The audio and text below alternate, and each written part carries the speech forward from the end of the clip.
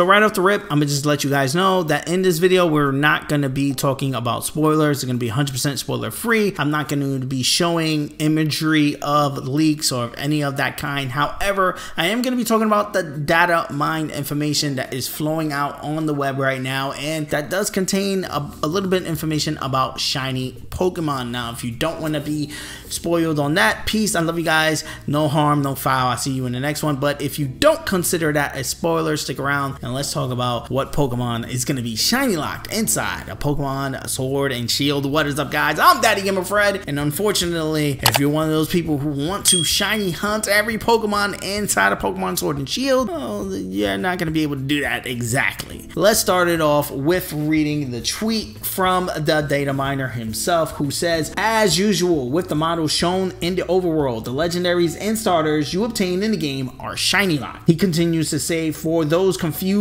what this means, this prevents the model from showing up as shiny and prevents the actual Pokemon you obtain from being shiny. This is the same situation in the Pokemon Let's Go Pikachu and Pokemon Let's Go Eevee games. Basically, any Pokemon in the game that is in the overworld in a static position that you have to go over and initiate the battle or the sequence to actually get the Pokemon, they cannot be shiny at all. They won't be shiny in the overworld. They won't be shiny once you pick them, including the starters and legendaries in the game. So Grookey, Snubbull, Scorbunny, in the beginning of the game, when you go and pick them, they're not going to be available as shiny. However, he doesn't really clarify on whether we could breed for the shiny starters, and I kind of would say that that's a yes on that, because in past games, Linton, Popplio, and Rowlet were able to get via both ways, though, if you think about it, as in we could breed for them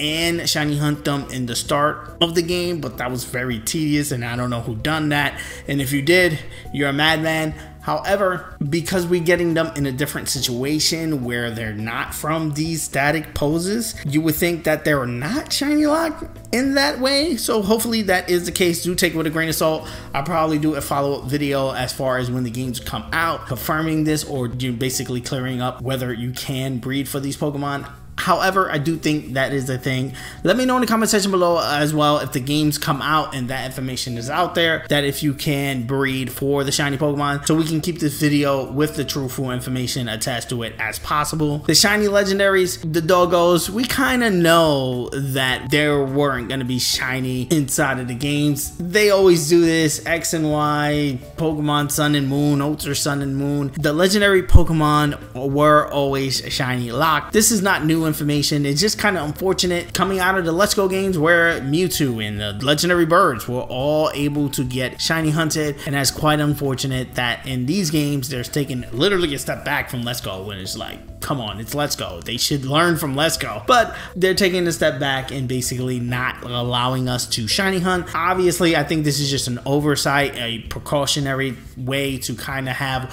what you see and pick inside of the cutscene represent the Pokemon that you have in game, which kind of sucks. I would just prefer, I wouldn't even care if my Pokemon was shiny and then in the cutscene it wasn't shiny. I wouldn't bat an eye, but you know, they want those details to kind of match up, so I kind of understand why they would do that and code the game like that. However, it is unfortunate for us shiny hunters who do want all methods as far as to shiny hunt the starters or to shiny hunt our legendary Pokemon. I do want to note that we don't know what other legendaries are in this game, or if there are other legendaries in this game, if there's a legendary trio, birds, or whatever like we got in previous games. Since Gen 1, there's usually another legendary Pokemon with the box legendaries, or you know, a trio of Pokemon with the box legendaries, and we don't know if those Pokemon are also going to be shiny locked. I would think so, as well as them probably going to have an area in the game where you go and they're going to be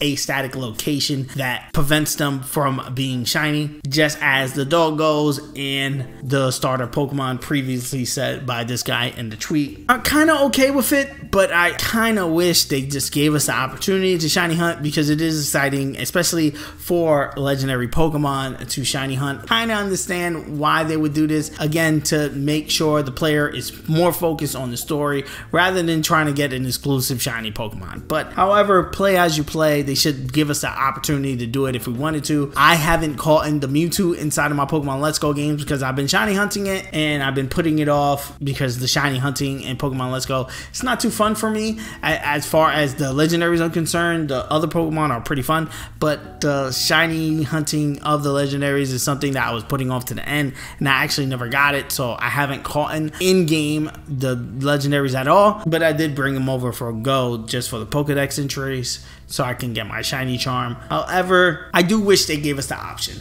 Let me know what you think in the comment section below. Are you one of those people who shiny hunt every method and want every Pokemon in your deck shiny when they enter it? Or are you one of those people who, you know, it doesn't really matter if they give you the option? They're probably going to give us that option later on down the line. Let me know how you feel in the comment section below. As you guys know, I answer all comments, so let's meet it up, talk about it down there. If you enjoyed the video, please leave it a like. It does help me out as far as moving the video into recommended, so other people can like and enjoy the video and also get this information. And if you're new around here, hit that subscribe button. I do videos like this daily as far as cover Pokemon news, or once Sword and Shield comes out, I'm gonna have a ton of coverage on the games as far as guides and stuff like that. So you do want to be subscribed to keep up with everything about the Sword and Shield games. Peace. I love you guys. I'm gonna see you guys on the next one. Like always, guys, I'm Daddy Gamer Fred on Instagram and Twitter, and you guys can bring the conversation there. I'm the American gamer in Switzerland right here on YouTube, and yes, I'm gonna be doing a ton